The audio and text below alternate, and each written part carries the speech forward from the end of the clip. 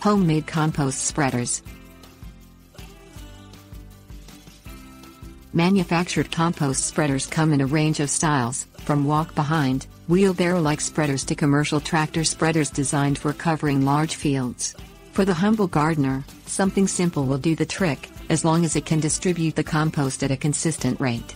The reliability and economy of the rolling drum method of spreading compost is evidenced in its widespread use amongst small-scale planters.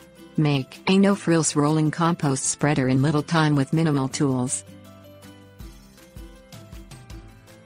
Things you'll need: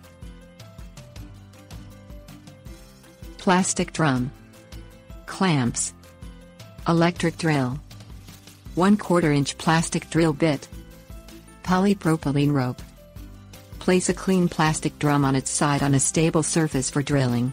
Clamp the drum to the surface. Place a 1/4 inch plastic drill bit in the chuck of an electric drill. Drill a hole in the center of the bottom of the drum and in the center of the lid. Drill rows of holes down the side and all around the drum. Drill holes approximately 1 to 2 inches apart, in rows spaced 2 to 4 inches apart. Thread polypropylene rope through the hole in the bottom of the drum, through the inside, and out the hole on the top. Cut the rope ends to a length that, when pulled, extend approximately 3 to 4 feet from the drum. Knot the rope ends. Fill the drum with compost and secure the lid. Pull the spreader by the knotted rope. The drum will roll, dispersing the compost through the holes in the side. If necessary, place a few rocks in the spreader to help break up the compost or to weight the drum for better rolling.